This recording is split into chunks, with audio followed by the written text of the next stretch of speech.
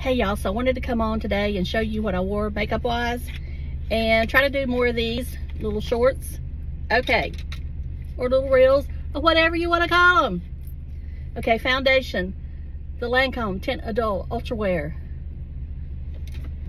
my current favorite foundation. Concealer, just here and here, here and here, nothing underneath.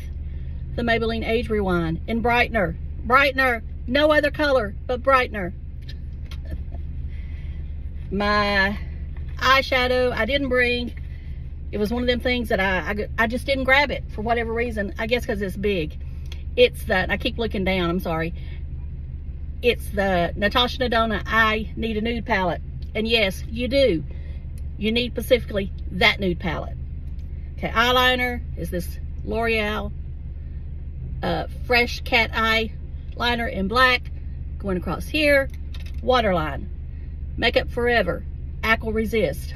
This is in navy, or they may call it something else. It's got the sharpener built in.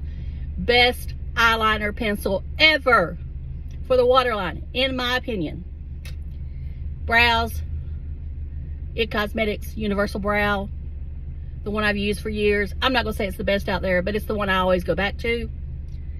Did not bring my bronzer. Bronzer was Viseart, and I used it as a blush. That's what I always do. No mascara today. Lips, Once Bitten, Hard Candy, and the Lip Melt in Meet Cute. And I'll go ahead and apply this. If you've not seen my long video, this is more like a sheer of color. There you go. That's what it looks like on the lips. And I'll apply it again. And that's the look for today. This is my work shirt. It's what I'm wearing every day now, trying to cut back on buying clothes that I don't really need. So I hope y'all have a great day. Talk to y'all later. Love you. Bye.